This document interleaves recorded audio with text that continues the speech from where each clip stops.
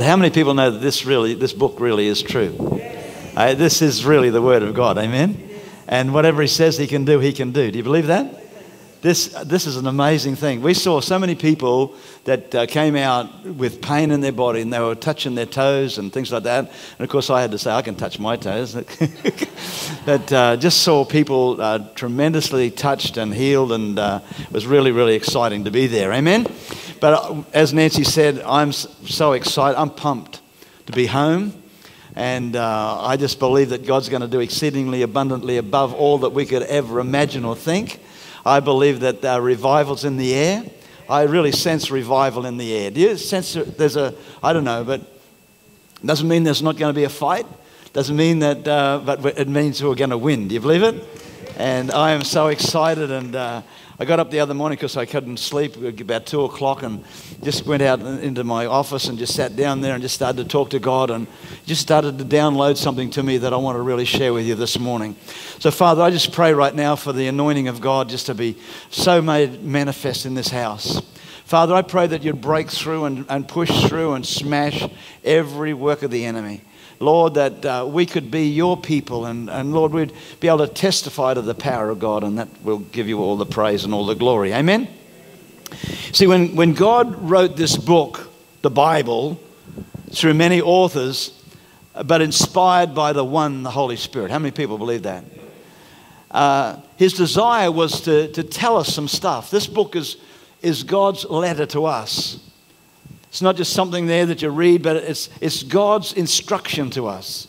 It's God's word to us. It's very, very important. But when he did it, there was a desire to tell us through revelation. Everybody say revelation.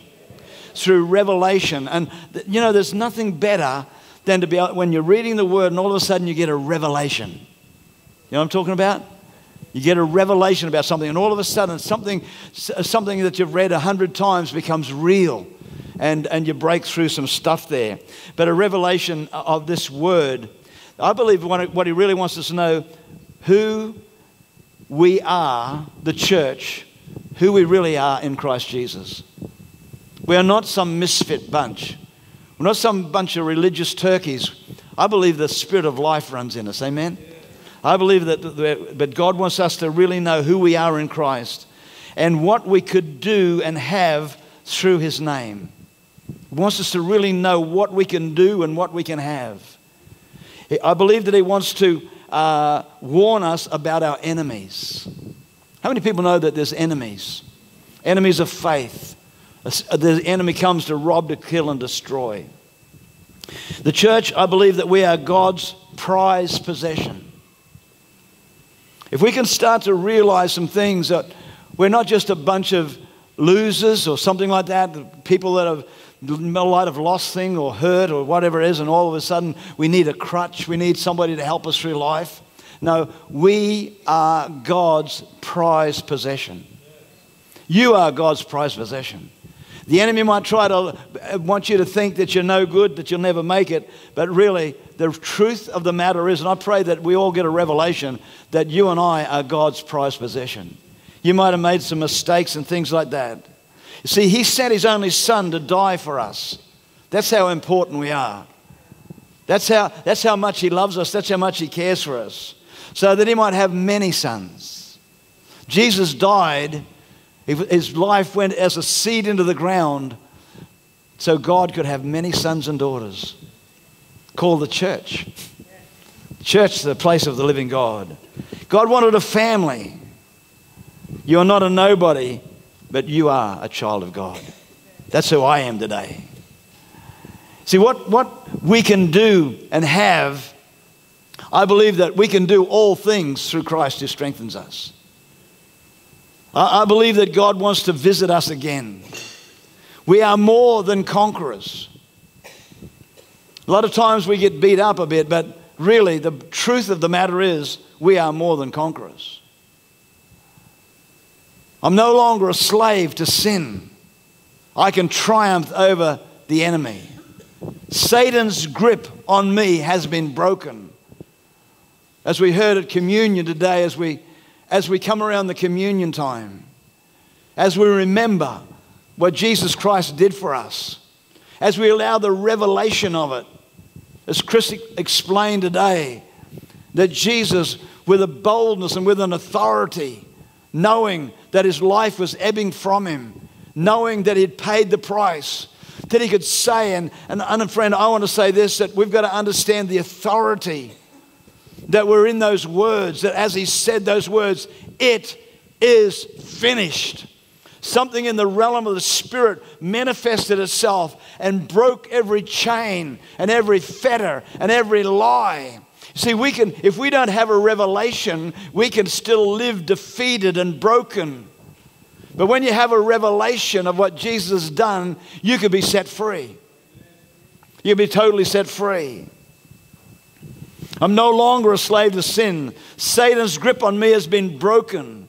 I'm filled with the mighty Holy Spirit power. The same Spirit that raised Christ from the dead is in me.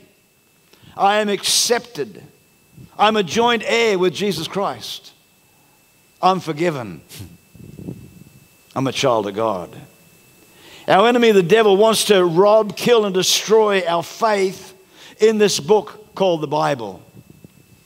He wants to do whatever he can to steal this word from our lives. But I'll tell you what, it's not going to happen, amen? Because God wants us to have fellowship and relationship with him. Our enemy, the devil, goes around like a roaring lion, seeking those whom he may devour. He's got a plan. He's got a thing there. If he can rob the word of God from us, if he can take this word out of our lives and say, well, it's really not for you, it's not for that, there's no healing today or whatever. We've got to keep the word of God in front of us, haven't we? Our old enemy, the flesh, is Satan's greatest weapon. He works on our emotions, our will, our past failures and rejections. There's most likely not one person in this room that hasn't been affected somewhere along the line by rejection, hurts, disappointments, goodness knows what else. But the Bible says you shall know the truth, and the truth will make you free. And that's what we want. How many people want to be free? Moses' heart was right, but his emotions caused him to kill an Egyptian. His heart was right. He wanted to see his people set free. That's what he wanted. But you see, his emotions got involved. His emotions caused him to do something that really he didn't want to do, to kill an Egyptian guard. Sometimes we make quick decisions and we pay the price. Pay the price for that. 1 Corinthians 2:9, I want to just read some scriptures here to you. 1 Corinthians.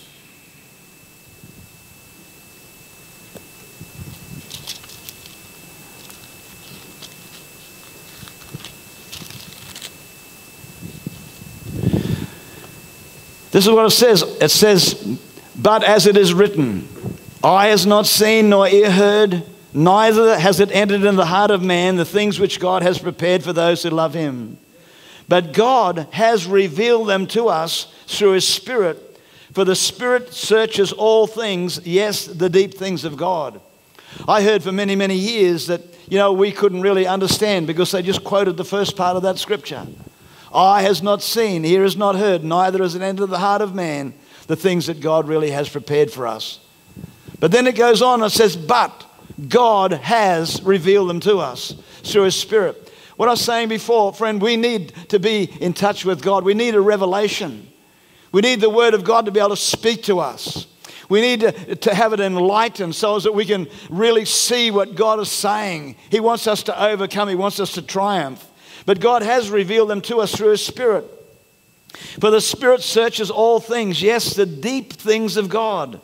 For what man knows the things of man except the spirit of man which is in him? Even so, no one knows the things of God except the Spirit of God. You cannot understand the word of God without the Spirit. It becomes foolishness to us. Now you have not received the spirit of this world, but the Spirit who is from God, that we might know the things which have been freely, everybody say freely, given to us. We sometimes think that it's, we've just been sort of just get by, but God has freely given us everything that we need to live this life. These things we also speak not in words which man's wisdom teaches, but that which in the Holy Spirit teaches. Amen? Things that are spirit. But the natural man does not receive the things of the Spirit of God. It's an amazing book, this book. Amen. Eye has not seen, but God has revealed them to us through His Spirit. You see, the need to be filled with God's Holy Spirit. We really need to be filled with the Holy Spirit. In Acts 1:4, this is what Jesus said. He said to His disciples, He said, wait for the promise. Don't go anywhere until you receive the promise. These really were the last words before Jesus was taken up to take His place on the throne at the right hand of God. Here He is with His disciples, and He's not just going to tell them things that aren't important. Can I say this, friends? I believe one of the most important things for every Christian is to be filled with the Holy Spirit. Is to allow the mighty Holy Spirit to come into your life. To be endued with power from on high. The disciples, when they heard this, they didn't really understand, and they started to ask questions about what does this really mean? Is this when you're going to come back and build again the kingdom or what? He said, this is not for you to know. But what I want you to know, what I really want you to know is you will receive power when the Holy Ghost comes upon you. And you're going to be witnesses unto me. And the thing that I believe that God wanted to speak to me about is this, that I believe as a church, we've got to start to do a little bit of changing in the way we see things and the way we do things. I believe that, friends, it's nice to come to church and sit around and have time of worship and praise. It's nice to come and listen to preaching and different things like that and be encouraged and prayed for and different things like that when you've got need. But I want to tell you that I believe that one of the main purposes of the mighty Holy Spirit outpouring in your life is to cause you to become a witness. And if there's one thing where there's a drought in the church today, is that we don't go out and declare what Jesus Christ has done for us. Is we don't go out there and proclaim the Word of God. That we don't go out there and become a witness. See, God, I believe, wants us to be witnesses out there. That doesn't mean that you go around with a big placard telling us that the world's going to end and different things like that. But what it means is that you get in somebody's face and you tell them lovingly and kindly that Jesus loves them. Amen? That Jesus died for them. And what amazes me is this. There's something that gets inside of us that says people don't want to know about that. Because we've said there's two things that you shouldn't talk about, religion and politics.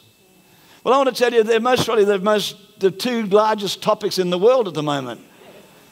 Amen? But we're told we shouldn't do it. Friend, and so we sort of think, well, I can't do that. No, I want to tell you, friend, I'm not saying to get all religious about it, but what I'm saying is share your faith. Share what God, because there's a world out there that are dying to hear what you've got to say. There's a bunch of people out there that without you, they most probably will never ever find the reality. There are people there that have got, God's got you connected to them if you can just get hold of them. It's not a time to be quiet. I believe it's a time to speak out. It's time to, it says, wait for it. When the might of the Holy Spirit came, it didn't come as a thief in the night. Friend, I believe we just got to change some concepts, some thinking. The Holy Spirit just didn't sneak in. The Bible says there was a sound of a mighty rushing wind. And when this sound occurred, it filled the whole house, the whole place where they were sitting. We were singing about it this morning. Like a mighty rushing wind. See, the Holy Spirit, He's not just going to come around sneaking around. I want to tell you there's a roar. I believe there's a sound that's going to come out of the church. There's a sound that's going to come out of you. There's a sound that's going to come out of me. There's a sound of victory. There's a sound of praise. There's a sound of, I don't know what it is, a sound of triumph. There's got to come a shout out of the camp. God can touch people. There's a man there that had a shoulder, and all of a sudden, dramatically, instantly healed. I don't know how many people I saw that with backs and different things like that immediately just said that they were healed. I was moving in a different sort of realm. I remember this one man. I can't. He was like a. How would you put it? He looked like he was on welfare. It was, anyhow, I had a word of knowledge about somebody with a condition in their throat. And this guy got out and he walked over. And I went over to him and I grabbed him by the throat. I think he thought I was going to choke him. But I grabbed all of that thing. And I realized I was getting a little bit too aggressive. He looked at me and I said, how's that? He said, good. And he took off. No, I don't know if it was or if it wasn't. But he was getting out of there because he thought, this bloke's going to kill me. I don't know if he'll ever come back to church again. But, there's an authority. There's something there that God wants to do and in our lives and in the church, I believe, that we'll go out there. And I know I've been speaking about it a lot, but there's got to come a boldness over our lives where we'll share Jesus with people. Go out there and tell people about the Christ. Go out there and tell him how great he is. Wait for the promise. You shall receive power when the Holy Ghost has come upon you. You're going to be a witness unto me. And I believe that the church is going to find again the witness. That when the Holy Spirit came, he came with a rush. In Acts 2:1 it says, this great sound was heard. The multitude came together. Multitudes, not just a few, but literally thousands upon thousands. I honestly believe that a city can be saved in a night. I believe that, we're not just going to see a trickle, but I believe that we can see a revival fire that will go out there and touch many, many people. Not just ones or twos, but we've got to stir ourselves. Is it okay to talk like that? How many people realize we've got to stir ourselves and challenge ourselves? And I remember what it was like there a few years back there when we were going witnessing in the shopping center and things like that. And, it came a challenge because we sort of, you can settle back. You know what I'm talking about? And I can remember I saw this lady walking in with her crutches and she sat down and I'm looking at her there and I'm thinking, man, I don't know. And anyhow, I thought she might have thought I was trying to pick her up if I walked over there. And anyhow, her son came and sat with her, so I felt okay then. So I walked over and I said, it's very obvious, lady, you're in pain. She said, I'm in excruciating pain. I said, do you mind? Can I pray for you? She never said, get out of my face. She said, would you please? People, you know what I mean? You just don't do it silly, but just go out there and be the church, amen. Pray for people. Believe God to work through you. So there's a multitude came and I believe it's going to come again, amen. Just have a quick look with me in the book of Acts. It's in Acts chapter 2 it says, and when the day of Pentecost had fully come, they were all with one accord in one place. And suddenly there came a sound from heaven as a rushing mighty wind, and it filled the whole house where they were sitting. And there appeared unto them divided tongues as of fire, and it sat on each of them. And they were all filled with the Holy Spirit and began to speak with other tongues as the Spirit gave them utterance. What an amazing thing. People were amazed and perplexed. But then, Peter stood up and he said these words. And as he spoke these words, everybody heard it. In verse 17, and it says, and it shall come to pass in the last days, saith God. Friend, I want to tell you, everything that's in this book, it will come to pass. Everything that God's ever said will come to pass, amen. It's going to come. He's going to have a move of the Spirit. He's going to have a revival.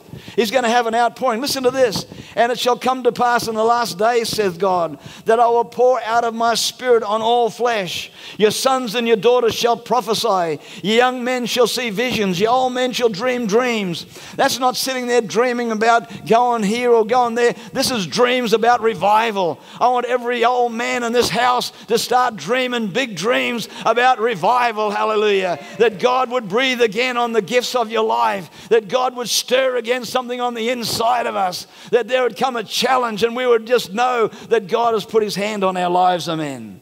All men shall dream dreams, and on your menservant and on your maidservant I will pour out my spirit in those days, and you shall prophesy. I will show wonders in heaven above and signs in the earth beneath, blood and fire and vapor and smoke. The sun shall be turned into darkness, the moon into blood, before the coming of the great and awesome day of the Lord. And it shall come to pass that whoever calls on the name of the Lord shall be saved. Hallelujah.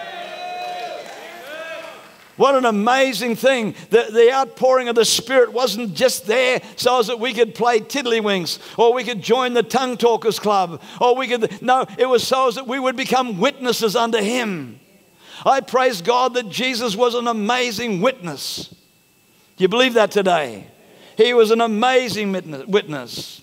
They all heard Peter say, it shall come to pass. When God wrote this book, He spoke from his perspective. What we've got to realize is that this word is God's word. God says, God calls things that be not as though they were. This book is God's ultimate amen. We have fallen so far or drifted so far away from what this book really says. And what the church tries to do now is get God to come down to our level, where God wants to bring us up to His level. That's why Jesus said to us, He said, listen here guys, the things that I do, you can do also. And even greater things than this can you do. This book is God's ultimate word. It says who we are, what we can do, and what we can have. Amen? But your mind, and as I said before, your greatest enemy is your natural flesh. And your natural flesh will say to you, you're not good enough, or you'll never make it, or this or that, or I don't care what it says, but it pulls you down. And then in our prayer time, we're trying to say, oh God, will you do this? And somehow or other, we try to bring God down so He can work with our level. He says, no, boy. He said, I want you to come up to where I belong. I want you to live where I live. And friend, the church today, because of its lack of power and lack of whatever else it's got, God, I believe, is going to do an amazing thing. There's going to come a revelation. We're going to see miracles. When we see miracles, I say something happens in your faith. That first man that I prayed for, as soon as he got healed, I want to tell you, it released something in the atmosphere. People got healed. That girl in that other meeting, she got healed sitting in a seat because there was an atmosphere there. God will build an atmosphere of healings and deliverance and praise and worship as we enter in. As God knows your heart, God sees you, He will help us. Amen. I am excited about what God can do and what God is going to do. He spoke from His perspective. He spoke to us and He said, listen here, this is what I want to tell you. You can have whatever you say. You listen to what God says about you. You listen to what Jesus says about you, what we can have. And then just have a little look at where you're living and realize that we've got to climb the ladder. It's called the ladder of faith. And what happens, I want to tell you what will stir your faith more than anything else.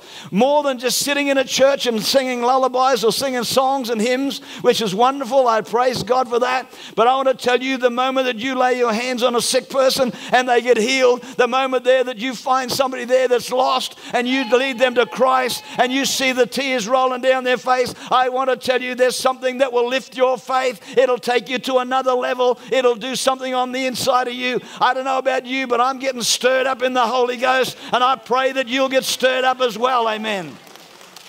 You got to stir the gift. You got to stir something up inside you. Stir it up, stir it up, stir it up. If you don't stir it up, it dies. Jesus was our example. He's told us so much that we can do. He spoke from His perspective. He said, you can have whatever you want. He just stood up there one day and said, let there be light. Amen. You see, you know what I mean? I say this many, many times, but in the early days of Christian Outreach Center, when we were praying up there in the gatehouse, in the pineapple shed, We were just praying. I didn't know what to pray. I didn't know how to do things because there's that many people on the altar call. So I just go, come out, be loosed, be healed, whatever it was. And but David Ironside knew that I didn't have the formula right, and he would come up behind me and say, in Jesus' name.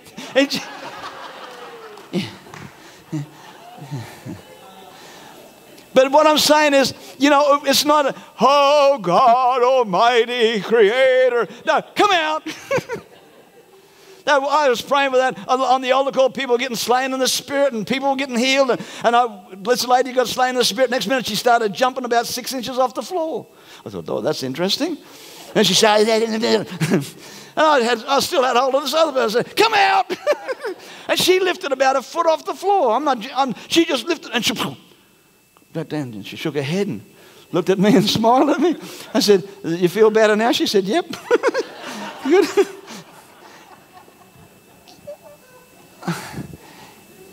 Who can catch my drift here? I'm not trying to, we want to make it hard, and Jesus wants to make it easy for us.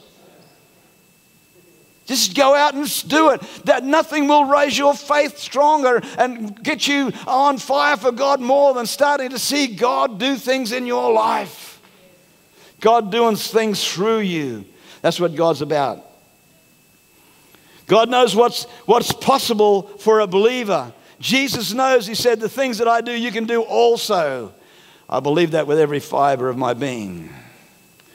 God, I believe, reveals the truth through his Spirit. Man, flesh only sees the promises through logic. Today we can do a lot of things through logic. God wants to do it through his Spirit. You believe that? God wants to lift our believing to where he is. Faith in God. God kind of faith. I believe that Jesus wants us to attack unbelief. We've got to attack unbelief in our lives. We've got to attack it. God, Jesus is our example. I'd like for you to open up your Bibles, if you would, to John chapter 11. John chapter 11. Amazing verses of Scripture here. It'll do you good to read the whole of John 11. But here he's got a friend, Lazarus, who is sick. Lazarus dies. Jesus is talking to his disciples. They don't know what he's doing. And he says, oh, he's asleep. It's okay. And then they say, oh, if he's asleep, it's okay. He says, listen, boys, he's dead. The situation that they were going into was a very, very hostile environment, because they were seeking to kill Jesus. And the disciples thought, well, if he goes, they'll kill us as well. That's why Thomas said, well, all right, why don't we all go and get killed? Because it was a hostile environment. Jesus gets into this situation here, and of course Mary comes up, Martha comes up, and they start talking, oh, if only you were here. If only you were here before. If only, friend, I want to tell you, the if onlys have got to get out of our life. Yeah. Jesus is always with us, amen? Yeah. If only you would have come before, this wouldn't have happened.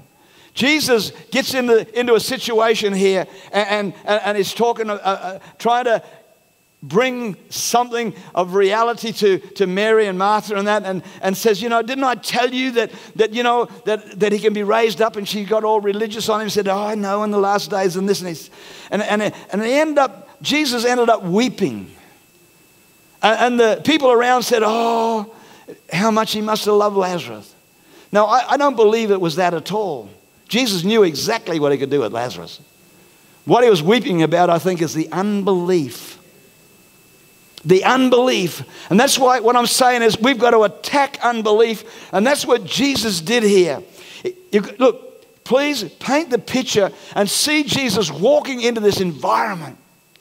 The mourners are there. They're all weeping and carrying on. And if only, oh, this is going on. And Jesus walks in full of faith, full of victory, full of purpose, full of power, knowing that he could do whatever he wanted to do. He could have whatever he wanted. He could, here he is. And he walks into this situation. And they're carrying on something chronic.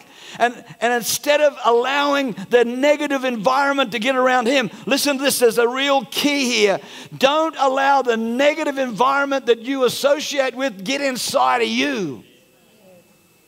He did not allow that negative environment to get inside of him. He walked up to there. He wept, yes, because of their unbelief, their hardness of heart. But then he walked up in there in the middle of death and the middle of that negativity, failure, and defeat. And he said, I am the resurrection and the life.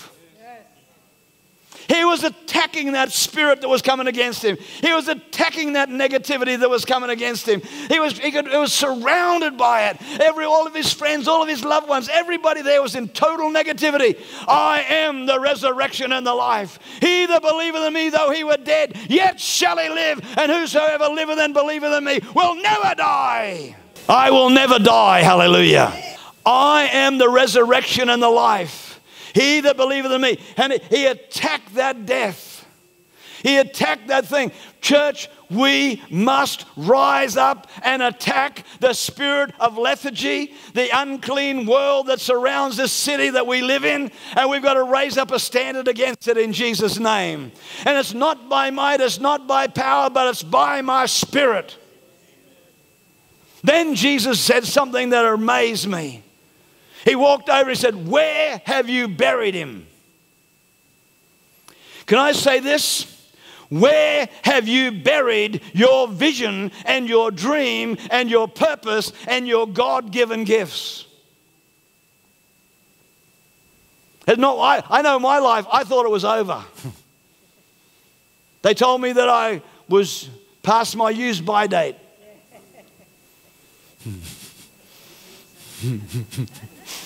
I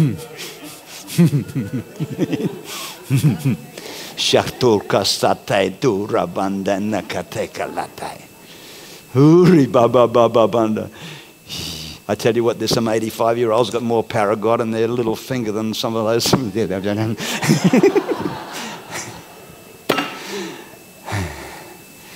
Praise God, amen.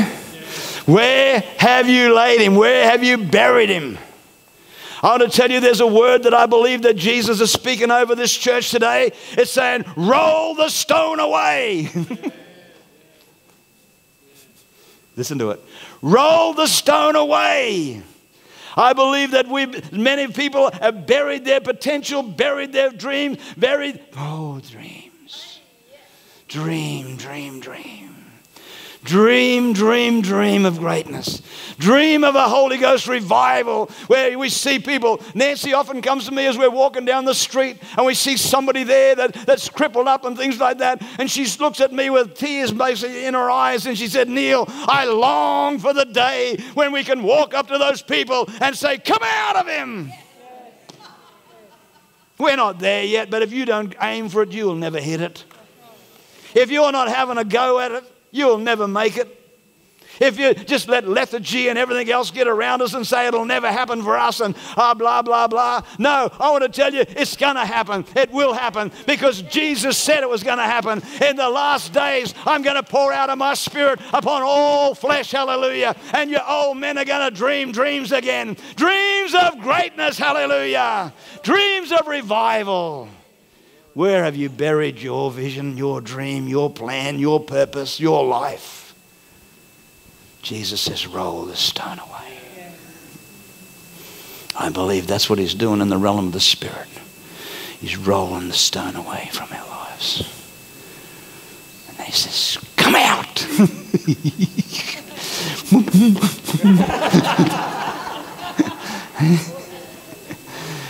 I tell you what, he didn't have to say it twice.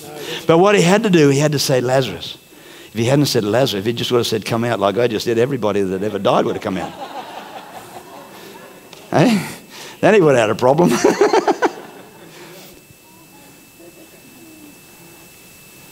But I want to tell you, I believe he's calling us by name. Sharon. The stone has been rolled away. Roma. You know the stone was rolled away, haven't you? You know it, girl. You're coming out. You're seeing it. You're seeing people set free. Greg, come on. This is what it's all about. Put your name in there. Neil, the stone's rolled away. I'm not going to be put off by anything other than what God tells me. Does that do you? Stone is rolled away. The stone is rolled away. Jesus walked into that total negativity. I believe we face negativity and the stench of failure is all around us. But don't bow to it. Attack it. Attack it. I believe that Jesus is doing some mighty things. Where have you laid him? Some of us have got to go back to that place. We've got to go back to that place where we've laid our dreams down, amen. Where we've laid our visions down, where we've laid our whatever it might be down. I want to tell you, I believe that God has got a purpose and a plan for every life. Dreams that I dreamed about years ago, I believe are going to come to pass. Prophetic words that have been spoken over our lives years ago are still going to come to pass. They're still alive, amen. He spoke to Prophet Joel through the Prophet Joel long, long time ago. But then the man of God stood up and said, this day, this is what's happening. I want to be able to stand in front of this church, friends, and say this is what God's doing as we see the power of God. Amen. Can you understand with me today that we've got to attack some things? Amen. I want you to stand to your feet with me right now. This is our 5th birthday today. Our 5th birthday. We've been here 5 years. Glory to God. What an amazing thing. What an amazing journey. What an amazing time we've had. People's lives. I've seen people, many being transformed. But can I say this? Where have you buried your giftings? Where have you buried your boldness? Where have you buried the plan that God had for your life? Where have you buried it? Because if you go back to that place, you'll find the stone has rolled away. And I want to tell you, you can go in there and pick it all up again. And if you're sincere and if you're real today, if you really, really, really, really, really want to come out of that situation and allow the juices, the juice of the Holy Ghost. Is that a good thing? I see you got metamorphosized up there. Yeah, that's a word. I invented that one a couple of weeks ago. But the juice of the Holy Ghost. Smithy, you know what I'm talking about. You know what I'm talking about. Are you hungry for that again? Can I create a hunger in you to break out of, to go and attack that which has got to be attacked, to smash down every filthy lie of that defeated foe that's tried to stop us, that we, the church, would rise up and go out there and proclaim that Jesus Christ is Lord, go out and lay hands on the sick and they will recover. Just have a look at what God says about the Holy Ghost. We might preach about this a bit later on, but glory to God, amen. We're just going to have a go. When we finish with Clark on Sunday, and he's going to come there Sunday night, as from that week on, we're going to start Sunday night meetings. We're going to believe for healings and deliverance. We're going to believe for salvations and more. But I want to tell you, friends, I'm going to need a bunch of people like you that are stirred up, hallelujah, that'll go out there into the highways and byways and invite people to come, amen.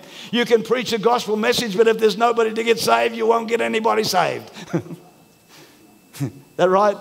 But if you can go out there and bring the lost in, I want to tell you, I'll preach my little heart out and I'm going to do everything I can to see people saved. But if you're here today and you want God to get inside you and start to stir things up again, if you want to go in there and attack that unbelief or that negativity or whatever it might be that stopped you in the past, I want to tell you, come out the front, run out the front, do whatever you got to do, but get out here. I'm here. I want to get stirred up. Come on, you want to get stirred up again? You want the power of God to get inside of you? You want the anointing? You want to get healed? You want to get delivered? You want to be set free? Oh, I'll tell you what, the Holy Ghost is already here. Hallelujah. I tell you what, He's waiting for you. He's just waiting patiently. He's waiting. He's waiting there just to oh, hallelujah, Jesus.